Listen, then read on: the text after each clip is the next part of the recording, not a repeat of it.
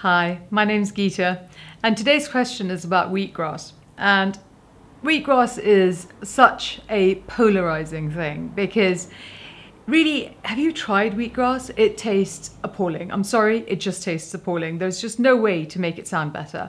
It's the most beautiful green color, and then you drink it and it's really, really sickly sweet.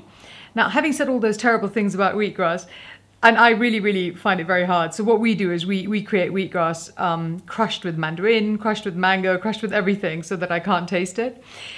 Wheatgrass is so good for you. It's a complete superfood in one little shot. And you need sort of 2 ounces of wheatgrass to have a difference in your life. I mean, what else can you do that you can drink 2 ounces of that would have an absolutely brilliant effect on your body? So wheatgrass is primarily chlorophyll. And the cellular structure of wheatgrass is almost identical to that of blood. The only difference is that wheatgrass has magnesium where blood has iron. So when you drink wheatgrass, what you're doing is ramping up the red blood cells in your body, which is the stuff that makes you feel all lovely and flushed and energized and highly, highly oxygenated. It just makes your whole system work.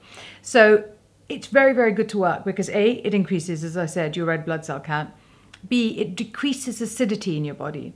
C, wheatgrass literally heals all your cellular structure. And it will heal your cellular structure internally when you drink it. And you can also put it on top of a scar or on top of acne, and it heals the skin. It's an incredible product.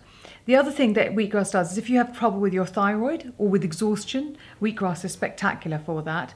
And the final thing that wheatgrass does, which is phenomenal, is it detoxes your body. So it pulls all the heavy metals that are in your system that come from everywhere in the world, mercury, car fumes, all kinds of environmental toxins, pulls them out and literally drags them out of your body just by drinking the wheatgrass. So I really don't like the taste of it, but I still have some every day. Try it. It's really good for you.